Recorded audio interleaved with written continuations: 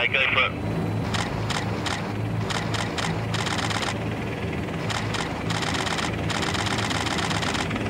Awesome.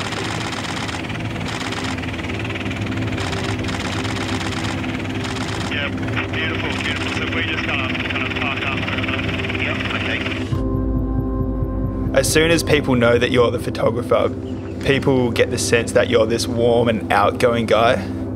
Photography has broken down all of those barriers for me, pushing me in with people and situations I wouldn't have otherwise. I'm Mark Clinton and I'm a photographer from Sydney, Australia.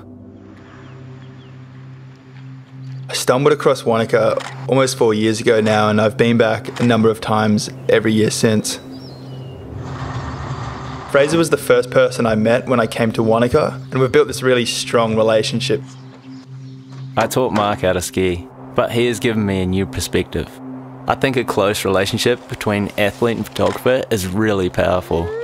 I've spent my whole life immersed in these mountains, but I've really only just started to see them after working with Mark. That one up above, higher up, looks pretty nice. If we're utilising the heli, he's sitting on like a 50mm, that could be it.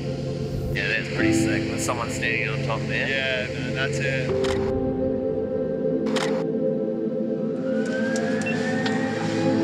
It's hard to believe that just 4 years ago I'd never been on snow.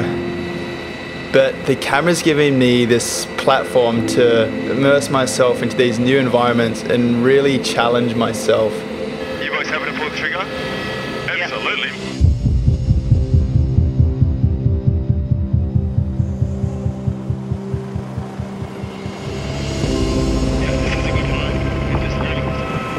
You can have this grand plan while shooting in the snow, but there's so many variables that come into play when shooting in the mountains. So it's so nice to know that my gear is reliable.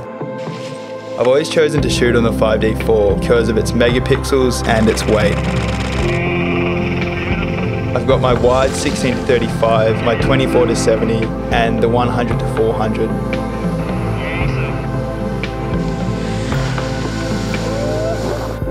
Photography for me is so much more than that final image. It's the whole lifestyle that surrounds all of those experiences.